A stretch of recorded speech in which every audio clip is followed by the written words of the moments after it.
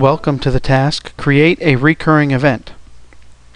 In order to accomplish this task, I will start Internet Explorer and navigate to the SharePoint site where I would like to create my event. Once on the appropriate SharePoint site homepage, I'll click the Calendar link in the Quick Launch bar, and from the Calendar view, I'll click the New option to create a new event for this calendar. On the New Item page, I'll first type a name for my event in the Title field.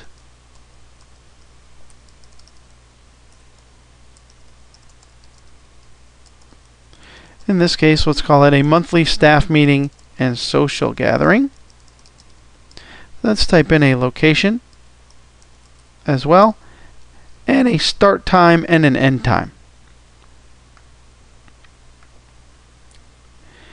In order to make this a recurring event, we're going to go ahead and select the Make This a Repeating Event option on the Recurrence area of our New Item page. And when we do that, you see that the recurrence controls for this event are now available to us. Since it is a monthly staff meeting and social gathering, let's select the monthly option for the frequency. And in the pattern option, let's go ahead and make it happen the second Thursday of every month. And we're going to go ahead and leave the default selected, which states that there is no end date to this recurrent event.